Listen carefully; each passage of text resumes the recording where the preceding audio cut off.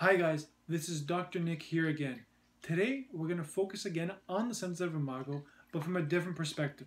We're going to look at how the sensitive imago can actually physically test medications against us. So this goes back to the fundamentals of individualized medicine, where we can find the right dose for that medication or for that remedy or whatever it is for the person. And that's based on our physical scan that we do. And the interesting part is that even within the sensitive imago, what we can do is we can test medication against a specific tissue or organ that we think needs it. So example, in this case, we're going to test medication for the lymphatic system against the lymph tissue. So I hope you enjoy. Thanks for watching. And as always, I hope it's informative. Hi guys, this is Dr. Nick here. Today what I wanted to do, I wanted to show you how we physically can test a medication or a drainage remedy or anything we have against our cells and see if it will benefit us and see exactly the type of dosage that we might take of it. So today I'm going to check one thing. I'm going to check a lymphatic remedy against the lymphatic gland. So generally you can check it against a specific gland if you want, or a tissue or an organ, or if you wanted to check generally, we would check against something called express monitoring, which is the whole body in general. But let's go into here first. What we would do, we go to the test button up here and we put in the name of what it is. So in this case, it's a lymphatic remedy. So we'll put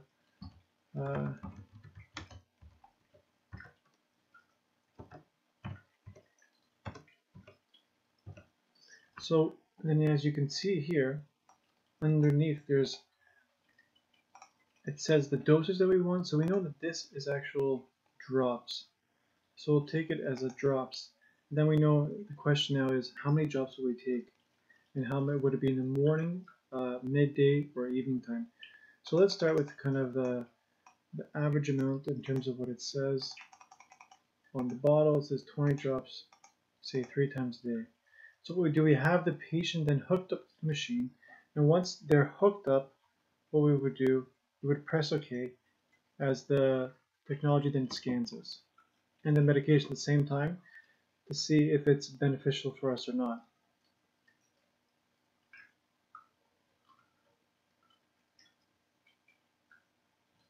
Okay, so we can test a few different ways to see what's going on. So you can hear that buzzing or beeping sound just because if the contacts are lost, that's what happens. But let's go even to a weaker dose, just see how that is and see how it does help overall, if it changes anything. So again, we hook up the patient to the machine and we press OK in order to be scanned against that. Where the medicine or whatever we want to test is usually, or it should be, in chamber N. So as we can see, so far, just by looking at qualitatively, it looked like 10 drops times a day was not good, but it seemed like 20 drops was much better. But let's keep going and let's check 15 drops. And then we'll go to another screen and we'll check exactly what it means in terms of if there was any betterment or worsening, or if this medication is good enough for us for our lymph system. Okay, so one more we're going to try here.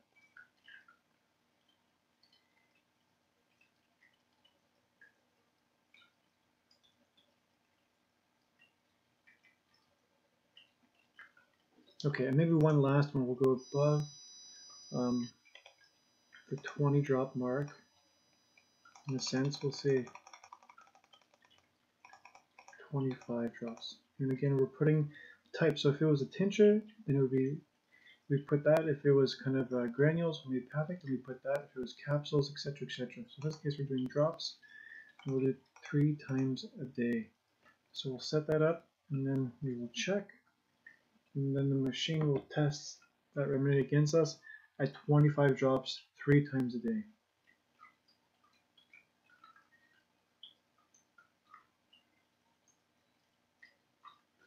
Okay, so once we've kind of did a few tests, what we do is we close this window, we go back, and then there's a comparison area, so comparison of survey results. So what we do now is, in this screen, it's our original scan that we've done for that day, which is the baseline. And then what we can do, we can funnel things down And then we can check exactly, if you look to the right of that, in terms of the physical changes that were occurring. So the first one, this is at 20 drops 3 times a day. It says there's an improvement by 50%. It becomes a functional disorder because there's different ways. See, normal is our normal was a functional disorder, so our goal is to get it to normal in general. So in this case, our condition improves by 50%. Compensatory reaction increases by 6%. So that's good so far, but let's check further. So we know this is the one when everything turned black in his head. So the 10 drops maybe is not enough for our system at this point 3 times a day, so we need a little bit more. So now we check again at 15 drops 3 times a day. And again, it's similar to 20 drops, but this one's a little bit better at 80% improvement overall. And let's check 25 drops. So in 25 drops, it seems like it's too much. It doesn't really help as much overall. But in this case, it seems like the regular dose or the dose of 15 drops 3 times a day would be the most ideal from what we've seen so far. But we can keep testing in terms of seeing any specific dose we may think, or if we think we should make a dose in one part of the day, like maybe do 40 drops in the morning only, we can test against that to see what's happening. And our goal is always to get more of these tissues functioning too, yellow tissues. But overall, in this case, if we're looking at these kind of 4 results we have, we would see that in this case, this lymph formula that's against our lymph, the best dosage for this person would be 15 drops 3 times a day. So again, we can do this for many different remedies or medicines that we do have, or anything we want to input to see how it would react against a specific tissue or organ, or against our whole system, which is under express monitoring. And then that can focus our treatment and give the right information to our body so it can have the best outcome possible. So I hope you enjoyed, and thanks for watching.